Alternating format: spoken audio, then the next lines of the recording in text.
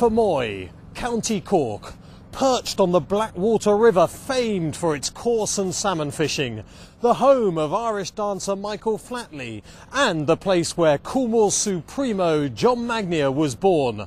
But I think the local tourist board are missing a trick, because surely Fermoy should be great for one thing and one thing only, because this was the place where the racehorse we know as the Tank was created. And it's Denman covered in front of Mossbank in the run-up towards the finish. It's Denman and Ruby Wood. Ruby and Denman win the Nexus. Four men dominate Denman's early days. At Curran, breeders Coleman O'Flynn Sr. and Coleman O'Flynn Jr. At Ballyhampshire stud, Coleman Jr.'s brother-in-law Edmund Kent, and the gelding's first trainer, former Gold Cup winning rider Adrian Maguire. Coleman Jr. took me to the box where Denman was born.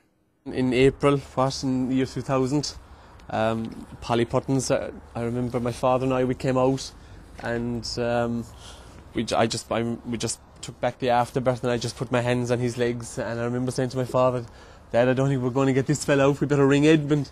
So we had to wait, we had such time to wait because she wasn't going to push him out anyway, so the three of us, we got him out eventually, and God, what a foal, you know, presence, strength, bone, unbelievable. That, you know, he was just, from day one, he was a cracker of a foal, you know. Your dad, who also is Coleman O'Flynn, he didn't scream out, "Oh my God, it's a tank," did he, by any chance? No. He always just gets a drop of holy water and put him on and say, "Thank God he's alive." Well, he certainly was. I mean, just tell us about the dam, of course, Polly Puttons. Yeah, Polly Puttons, yeah. My father bought Polly Puttons, we bought her off Liam Cashman. Oh God, I can't actually remember what year. But he met Liam and he just said, "Would you keep an eye out for a mare for us or something for the young fella there?" he said. So my brother-in-law Edmund was working at Rathbarry at the time. He was managing the farm for Liam, and there was two mares they were going to the sales. So my father asked Edmund to have a look at the mares. So Edmund said there was a lovely big chestnut mare, he said, and he said there was a grand little bay mare, he said. So by the time we got to actually see any of the mares, the chestnut mare was gone, bought. So all that was left then was the small bay mare, which was Polly Puttons as such. So my father bought her then as well. And of course, her night out to produce Denman was with presenting. Actually, just before we chat about presenting and why you chose him, let's just have a look at him winning at Doncaster one day. This was his maiden victory.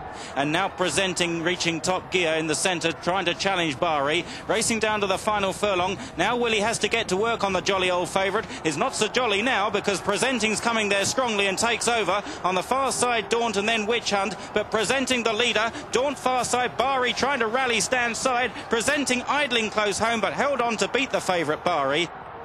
Why did you choose him? Well, we had been very lucky with Rathbarry as such.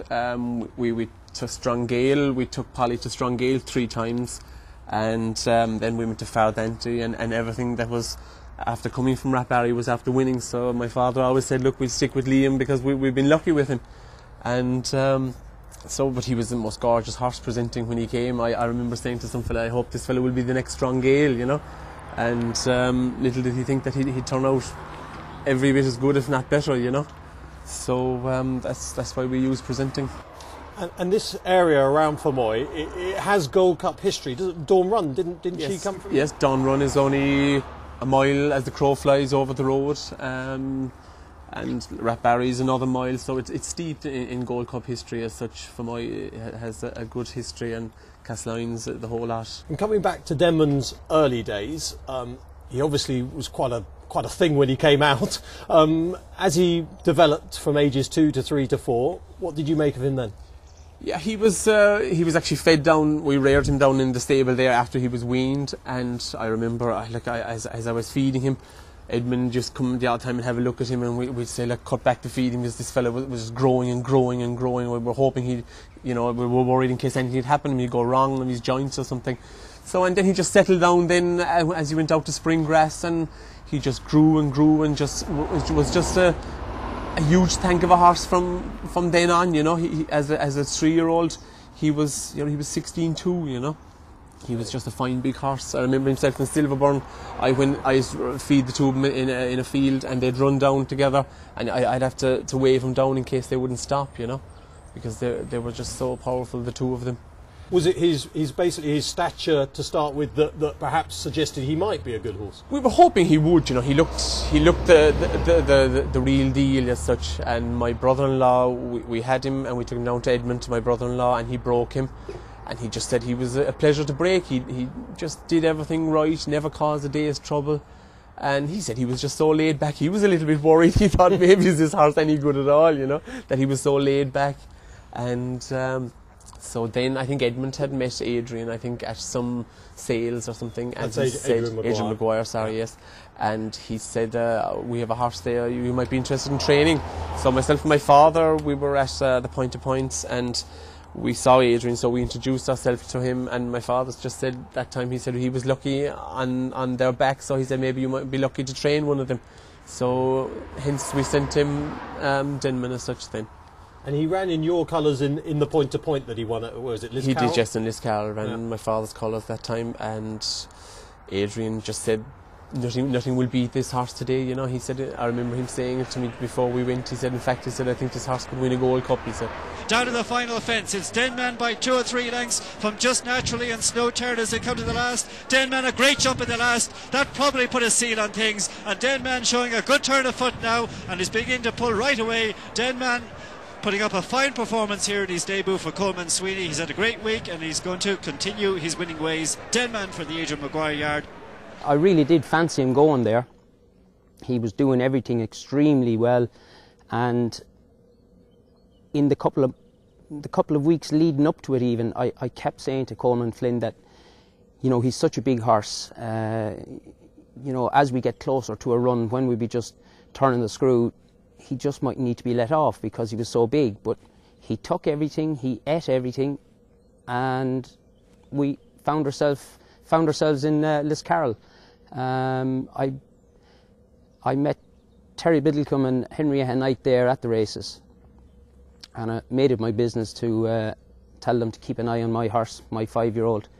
It was his first run.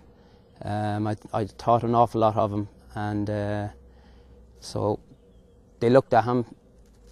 They were very impressed with him. He won very well, and actually I can remember the day well because Coleman Sweeney rode him and rode him very well.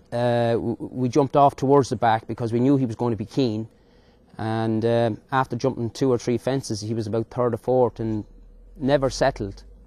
Pulled very hard throughout the race. He was a tank already. Yeah, and you know, he was just, even when he was short at a fence, he was gaining a half a length or a length. Just always getting there too soon and very keen.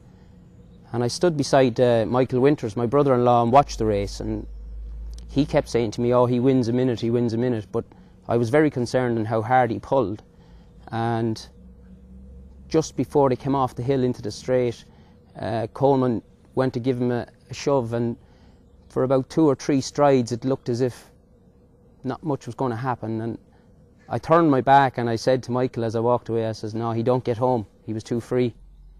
But all the way up the straight it was further and further away he was going, and the jump he thrown at the last and galloped all the way to the line, you know, was I thought it was an exceptional performance. And in my own mind I was thinking to myself, you know, with him being as free as he was and taking ground off him that he gained and galloped as strong as he did to the line, and knowing what we knew about him before we went, I thought this, if ever a horse had a bit of luck, he could make into a Gold Cup horse.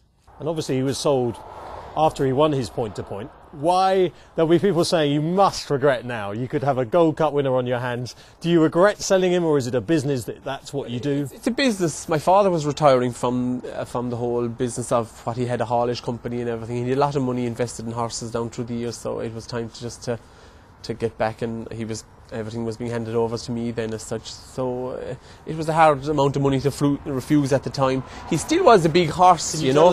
Tell us what you sold him for. He made €100,000. That's what he made at the time. Right. and but he was still a big raw horse, you know. He could have went both ways. Like if you look back at the percentage of horses that are so big that make it, it's very small, you know. You could have been proved wrong on a split second in a race, you know, if he just didn't make it. So it was a hard thing to refuse at the time.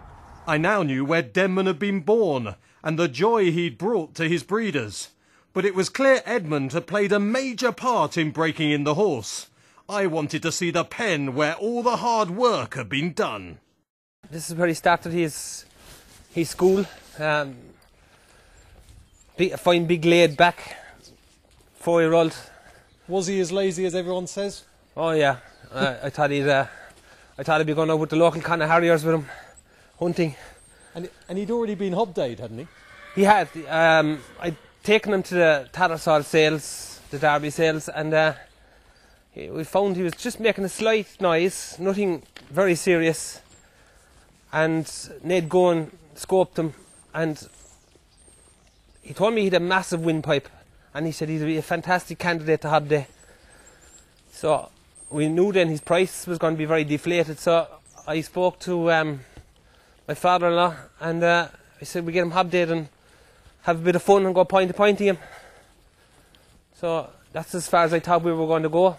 So Denman went from being broken in here to here. Adrian Maguire's taking yard in Mallow.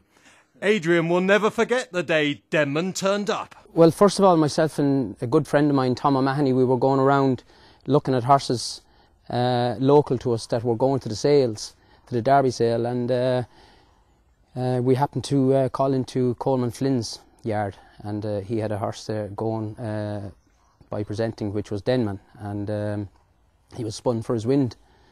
You wouldn't be in love with him. The way he jogged up and walked, he was hit the ground very hard, but very imposing, big, strong horse. So I was lucky enough that I happened to win on Potter's Bay and Potter's Gale, and they were the same family as Denman, and when the Duke was training, and the old Mr. O'Flynn, he followed his horses, you know, quite closely when the Duke had them that he bred, and he sent them on to me then to run and sell from a point to point. From the first day we got him, he was drove, and I wouldn't have said there was much riding done on him, but from the first day we put a saddle on him to when he won was 5 months. So it's not not every horse can do that. It's once in a blue moon, I would think. He was big and strong, and he was a forward-going type. Had his own ideas about things for a while. He came up off the gallop loose a few times, but once we got the challenge, you know, just to channel it, he was very, very good. A little bit windy to start off with schooling, but as I find, the ones that are a bit careful starting off schooling and things, they usually end up being the best, you know. We know from Coleman that he was sold for 100,000 in the end. Were you in bits at that moment? I mean, presumably you'd have loved him to have stayed with you. No, not at all. I was. I felt that I had a job to do, and we got it done. And he was always going to be sold. That was the talk we had before he came here, that we could win a maiden point to point with him and sell him, and that's the way it turned out. And Courtauld Star and Denman are 1-1 at Cheltenham. Of course, Courtauld 2-1 as far as Gold Cups are concerned. Do you expect Denman to get his second Gold Cup in 2010? I do, yeah. I think last year, it was an exceptional run from a horse that had a heart problem, and a blind man would have seen that it wasn't the true Denman at Cheltenham. He was pretty lethargic through the race. He never grabbed a hold of it and travelled like his old self. And for him to finish second to Cato Star like that, I thought it was an exceptional run because he wasn't back to himself. Now, it was very unfortunate to see him fall in Liverpool, and he raced very similar in Liverpool, behind the bridle and not grabbing a hold of it, and took a heavy fall. I was delighted to see him come out. Now, even if he hadn't won the Hennessy this year, I was just delighted with his attitude and the way he grabbed a hold of it and travelled and jumped. But saying that, Ruby was brilliant on him. He gave him every chance. He jumped off wide, gave him a chance to get into his stride, and when the horse did grab a hold of it and wanted to go, Ruby didn't disappoint him. He let him float along in his hands, and it was just brilliant.